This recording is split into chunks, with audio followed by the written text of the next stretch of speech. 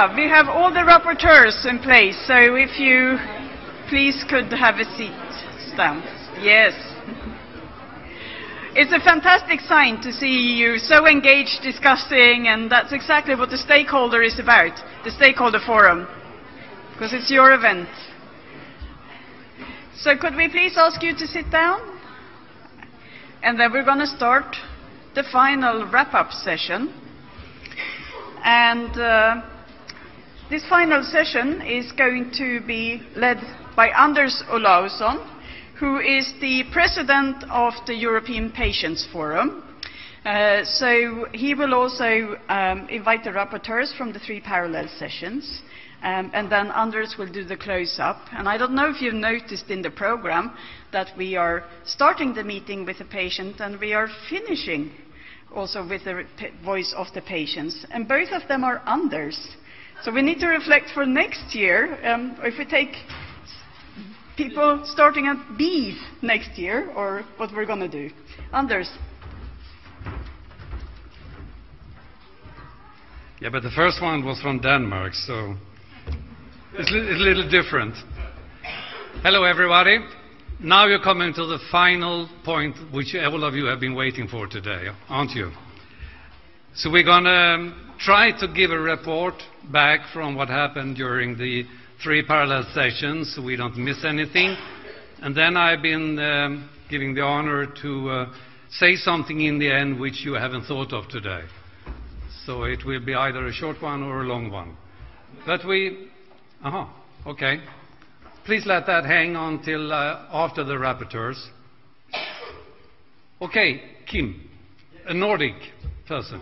Another Nordic speaker. Yes, okay. So I'm going to try to report back from the session on advanced therapies in medicinal products. And it was an interesting session. It was moderated by Arndt Høvler, who's head of unit from the EU Commission, so DG Research and Innovation, Novel Medical Development. And then we had 4 panelists. Tim Alsop from Nucentis, Regenerative Medicine, Pfizer, who's also familiar with IMI as he's coordinating a project there. Then we had Lucia Faccio, I hope I pronounced this correctly, head of business at the Fondazione Teleton, which is a charity that has funded or that funds research in this field, and has recently hooked up with GSK regarding a treatment there. Samantha Parker from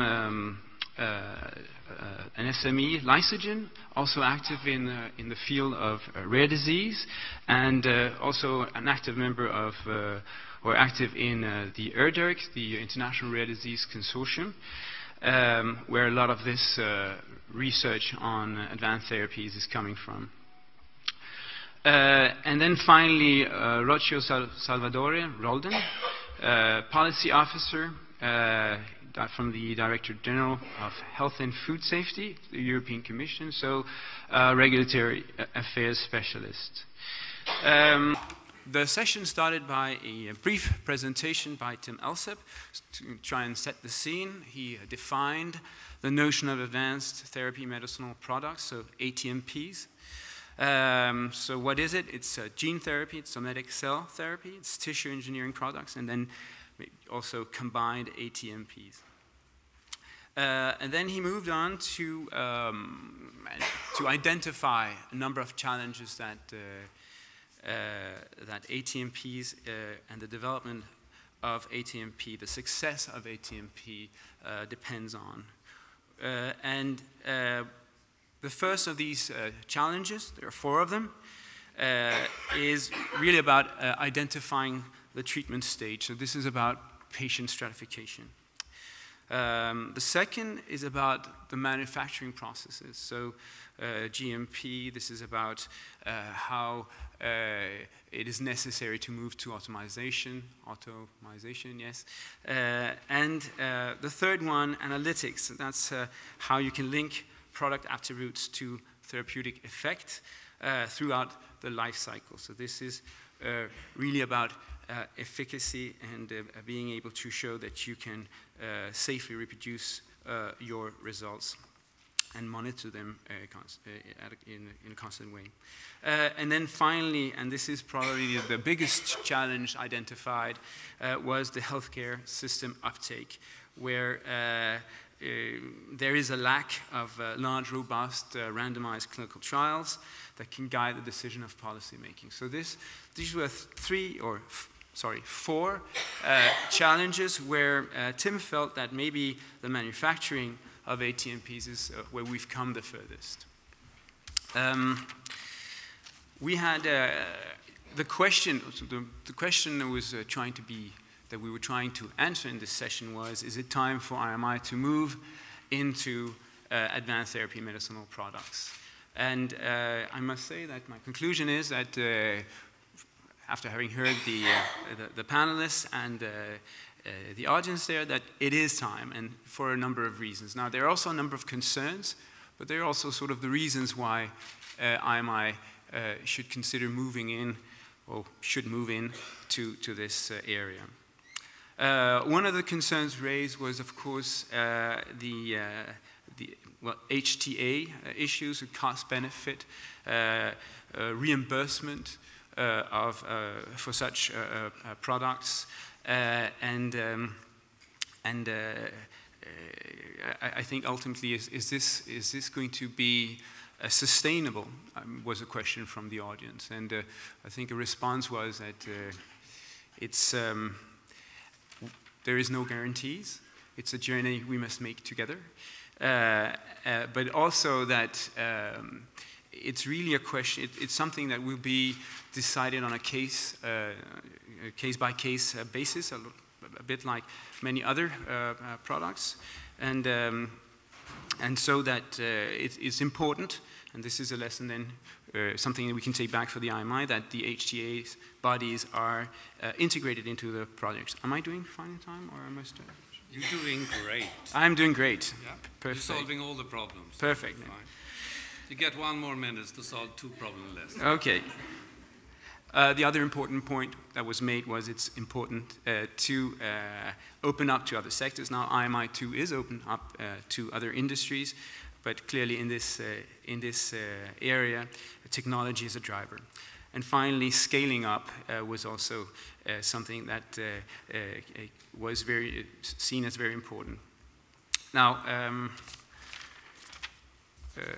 here it is. Fine.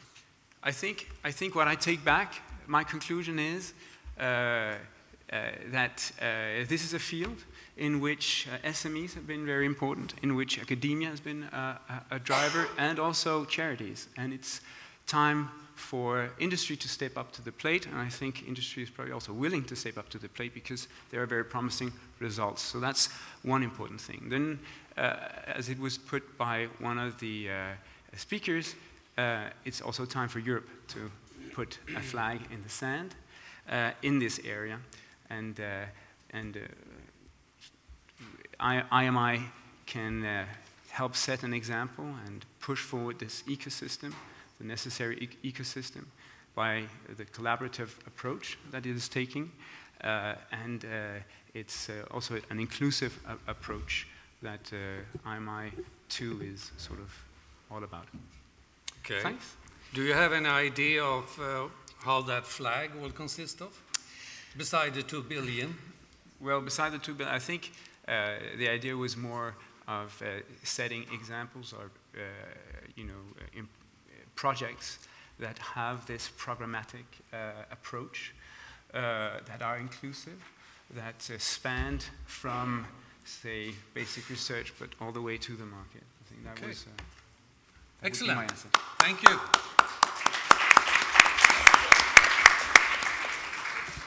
Okay, moving on to Magda, yes? But I was looking for what your first name, Stavros Malas, but you turned into Magda instead. Right. That's huge responsibility. Stavros actually gave me the responsibility of reporting back from the session, and I'd like to say very interesting discussion, and the topic which was about a completely new program that we are trying to set up in IMI and which we've just opened consultation about, gathered 3 panelists that represent actually the 3 essential questions around what we are trying to do in this program, DG Santé, because after all this is about healthcare and impact on the sustainability of healthcare systems as well as business sustainability, DG Connect, because it is about exploiting the potential of big data in healthcare, and many talk about it, but there is time to do something about it, and NICE, because this is about exploiting this data in the healthcare decision-making in healthcare systems as well as in the research practice. So what are we talking about? We are talking about a new potential program that we hope to launch in September, and which would put additional focus on big data, real-world evidence, beyond research practice and safety, a new focus on outcomes. Why? Because by doing so and by combining the 3 angles, we would be able to address the issues of healthcare system sustainability as well as research productivity. We would be able to do that by exploiting and leverage the potential of big data, which is not just real-world evidence, but the data in the healthcare systems as well, and by addressing some of the questions related to how to access this information, how to make it interoperable, how to actually be able to do something with the big data potential that today is untapped. The key questions from the discussion and the key suggestions, because it is a consultation, were around whether the project is relevant, and I think we didn't ask this question so straightforwardly, but I didn't hear from anyone that the project wasn't relevant. I heard from the panelists that it was, and that indeed it would contribute to changing the business models and the healthcare models of the future. I think this is important. We heard a lot about the data sources, the data quality, the access to information, trust, and personal data protection issues. All of that has to be addressed and would be addressed in the context of the projects. We heard an issue, a question about patient involvement, and is this project patient-centric or not, because this doesn't seem to come across so clearly in the communication around it. And yes, the project is patient-centric, but indeed we need to change slightly our communication. What is missing, it seems so, from the discussion, on the one hand, is skills and experience that is necessary in order to be able to exploit that. I'm taking note of this and report back to the projects. We had a discussion on whether Alzheimer's disease or dementias are the right therapeutic area for doing that. It was the feeling that maybe there are therapeutic areas where the disease is better defined, where there are data that could be exploited. I think that we may benefit from taking different types of therapeutic areas which are different time of progress in terms of both outcome definition, disease definition, and data availability, because we would be also able to learn from that. But again, this is a question that I would report back to our colleagues who develop the projects.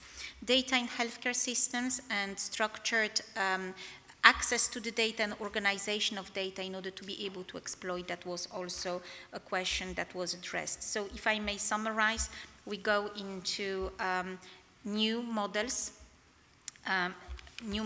which might actually be facilitated by access to different types of information, exploitation of different types of information, projects where healthcare decision makers, healthcare systems, patients, and regulators can contribute to and benefit from being there, and also defining together both what outcomes are and how to measure them and how to collect information. So relevance, yes, therapeutic areas to be looked at again, and additional questions to be addressed, but all in all, I think we are on the right track, and there is quite a lot of excitement about it. Thank you.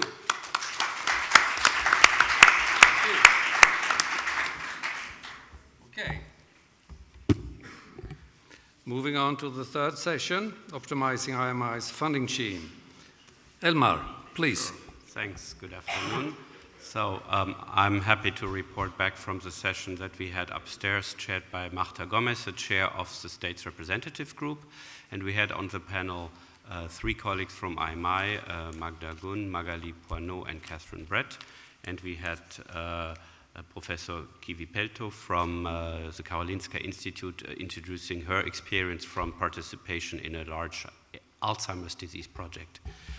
So we had a very good discussion, but before we got to that, we had a brief introduction where we first had Magali explain us the IMI participation rules and funding rules and IPR rules, gave a very nice quick overview, highlighting the flexibility, for example, on IPR. Magda Gunn explained the process from call definition to project evaluation, and then also gave some very practical and useful tips, I think, on how to apply to IMI calls for proposals. Catherine made a nice summary of the different opportunities for becoming involved in IMI, where, of course, one opportunity is to become a participant in a project, either as a participant or as a coordinator, but of course there are other opportunities such as becoming a member of the IMI joint undertaking, which would take a few years. It's a somewhat complicated process, but still it's an opportunity. There are, of course, much quicker and more flexible becoming an associated partner, such as JDRF, as we heard earlier today. She emphasized the role patient organizations can play in IMI projects, which can, for example, be as partners of advisory bodies or so you don't really have to be a full partner. And then from Professor Kivi Pelto, she explained a bit about her project, which is really a quite large Alzheimer's disease project aiming at prevention of the disease. So she explained the setup with the clinical trial, where you have one common placebo cohort and the others are kind of ready to test different interventions. But then really already leading up to the discussion, she explained also that, you know, on how can we optimize and some practical tips on how we can make better how projects are run. And in this already large project, there is actually the opportunity to involve new centers. And I think that can be retained also for future, that in some cases, especially in these clinical projects, where you do need a certain number of clinical trial centers for recruiting patients and so on, that it may be an option to have a core set of partners who would originally form the consortium, but then these projects are then open to join other partners. In the discussions, a number of questions were raised, really ranging from some particular interests and concerns of industry participants, so from FPR side, but also more widely. And I'd like to start with the point about involving other industries, because that really came from different interventions, where it was emphasized that clearly IMI needs, for example, big data, needs smart data companies and so on. And it was clarified that, of course, that is fully possible, either, of course, as project participants, and then depending on the size, you are either eligible for funding or you are not. But, of course, as the associated partners, industries can join, and as FPR had explained earlier today, there's also the possibility of joining, teaming up with FPR themselves. But really, this was a theme that came several times, and so we have SAIS already involved in a program. Also, we have, of course, had discussions with industries for becoming, let's say, associated partners from the beginning of the program. That has so far not led to, or we didn't, I mean, at the beginning of the program, we didn't have a big industry as an associated partner, but clearly these discussions are ongoing. There were a number of questions from industry side on how the in-kind contribution, you know, we have actually, as you may know, a so-called cap of 30% from where the in-kind contribution can come from, that a maximum of 30% can come from outside of Europe. It was and is a discussion emphasized that, of course, this is a program where we want to have research in Europe, and it's also meant to be an incentive for industrial research to take place in Europe. So that was, and there were some other questions, somewhat more technical, that I don't think I need to report here back. Another big point in the discussion and the questions was the scale of the projects. How can we make this more or better or easier for partners to join? We had already, I have already pointed out this example from the more clinically oriented projects, but from the SME side, Claire Scantleberry pointed out that maybe one could have kind of smaller topics where you then would join a different type of consortia, because sometimes for SMEs it's really not so easy to get involved from the beginning in these very large consortia, that it kind of is a disincentive for certainly small companies to join.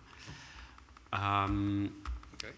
We had one more thing I wanted to mention, which was really as for call processes.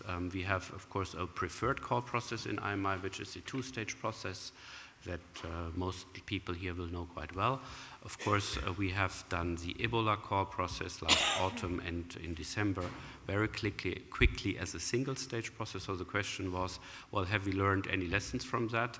And what can we take back in practical for moving forward? Because obviously the speed was impressive, I think, from first ideas at the end of October to closing the call and having evaluations finished before Christmas is obviously quite a record, I think, not just for IMI, but for many other schemes of that sort.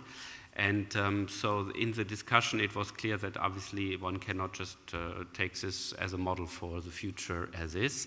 There are quite a few concerns that were raised because with the speed came, of course, challenge of joining consortia.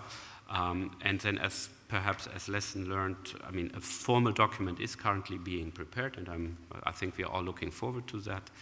But it was, and Marta emphasized that, that really we need to look at our processes, just our standard processes, to have those run as efficiently and as quickly as possible. And then, of course, it was emphasized that in IMI 2 now we do have actually, we use a range of different call processes from smaller projects to larger projects, and that's probably quite useful that we use them as appropriate and that we don't go for one size fits all. And I think I have captured most of the discussion from that. Thanks. Thank you.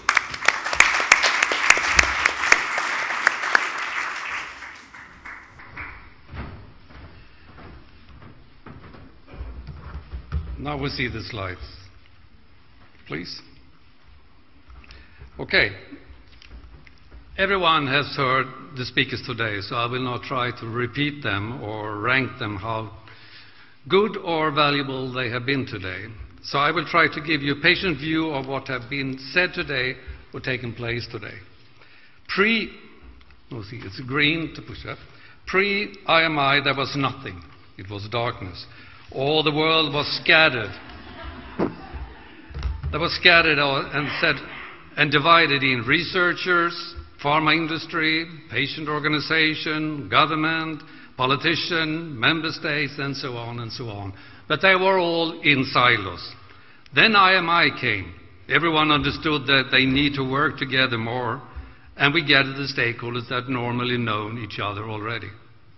Then IMI 2 came, or is coming. Lesson learned that cooperation is not that easy, and more stakeholders needs to be invited to the table. Now the challenge word and the call word was health is all in all part of life. So holistic view is the target. I'm on my fifth, or in my fifth, I don't know the proper English word for it, but I'm on my fifth commissioner. I've been in here a long time, and it's a time, this is the first time they talk, and I hear a commissioner say that we have to identify all aspects of a disease. We have to bring all these aspects and actors together, and we have to make them start working. This is the first time. So what's happening now in IMI 1 and 2 is obviously something that goes on in the whole European Commission. I have enjoyed very much listening to all of you today. It has really been a great day. And I will now try to give you what I have heard. I have heard that we realize that all stakeholders need to work together from the beginning. We also realized to invite more stakeholders than traditionally, like MedTech and ICT and others. We realized that we need to create a common communication and understanding between all stakeholders. In other words, we face a gigantic change of culture. A gigantic change of culture. What is it? Yeah, it was a quick one. The importance, you heard that above there. The importance of patient involvement in medicine's R&D, we have it in the Rational EU Party, we've seen in that. And we also see it in the new project called Patient Smart, which is creating a platform for meaningful involvement. And there also is now a specific section on the IMI website with guidance on patients' involvement. Patient involvement is becoming more systematic in IMI, which is great.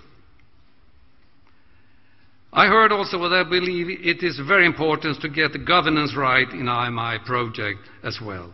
And leadership, we need a special leadership, we need a special skill for that. IMI public-private partnership are rightly under constant scrutiny, and it's very important we can demonstrate the highest level of integrity, ethics, and transparency, and assume good intent. I heard the difference between the first IMI and IMI 2 is that the emphasis on societal impact. From a patient perspective, this is absolutely critical, as many of our challenges are linked to the society we aspire to, with fairness and equity at the heart of this. Another difference is the opportunity to involve other industries, medical technology and ICT. This is an extremely welcome development, reflecting the need for an integrated, collaborative approach and warmly welcomed by the patient community. The importance of information on IMI reaching national level and all member states is absolutely important. Do we have a strategy on what to ensure meaningful involvement of stakeholders at the national level? I question myself after today. We have it on the global dimension. The global impact of IMI is now being seen and felt, and the achievement of the fast-track Ebola initiative is a prime example. So, take-home message.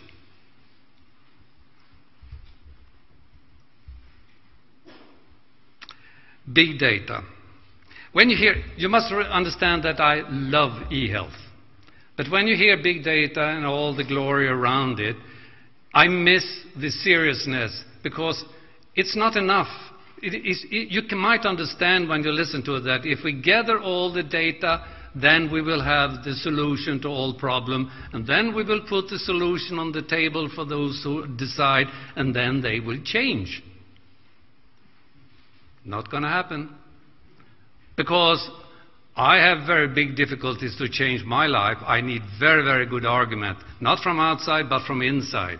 Understanding. Doctors are the same, you might believe that, but that's true. Politicians are the same, government are the same, everyone is the same.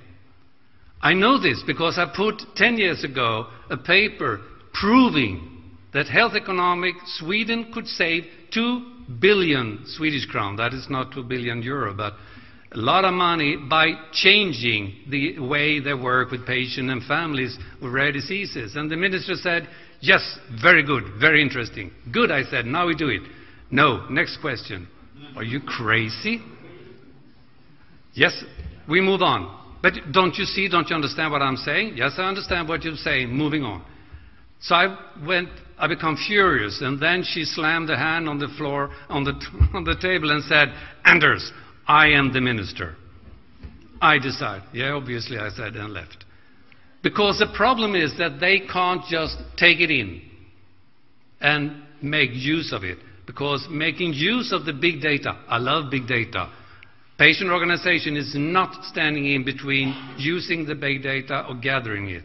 We can find solutions for integrity and privacy and things like that. I'm not worried about that. But when we have these tools, then the big change and the big work starts. And that has to be involved, and that is what I really send with you. We need to work on this much more if we're going to see it happen. We also need to be more proactive in finding actors who work in a cross-silo manner and are now new to the field, broadening our gene bank. The people who are in the room, I saw you 10 years ago. Some of you has get older and some of you has get younger. Some of you get beard, looking younger. But there are no newcomers. There are not new people. Yeah, there are some medtech and ICT, but yeah. But there are not newcomers. We need to be proactive to find them. We can't just sit as a committee. I'm looking to the Commission now. You can't just sitting there and say, here it is, 2 billion euro, come and find it.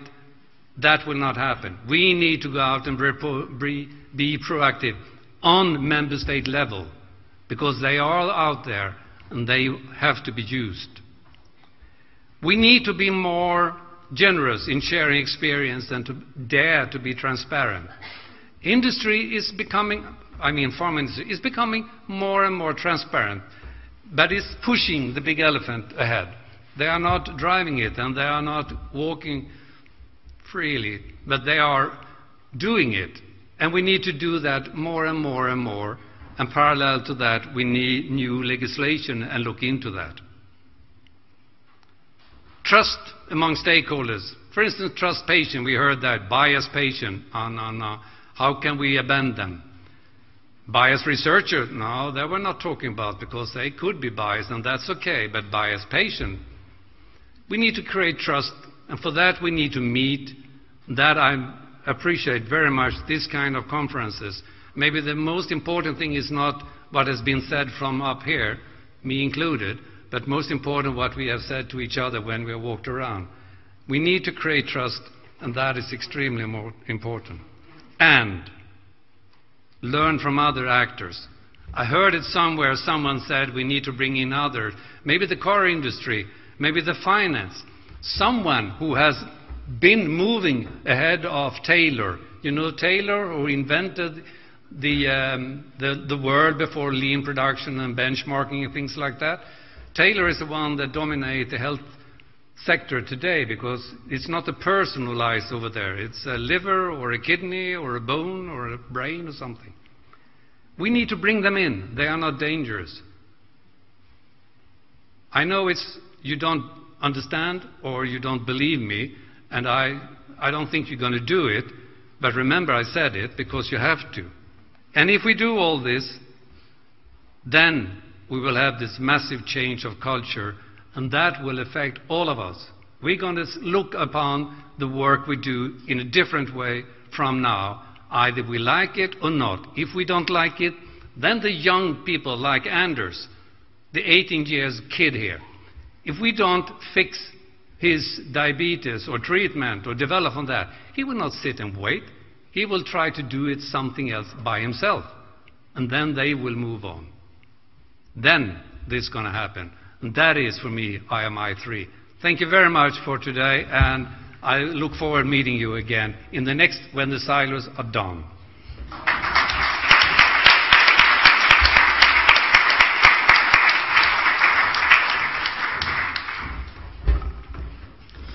Thank you very much, Anders, for those thoughts for your journey home.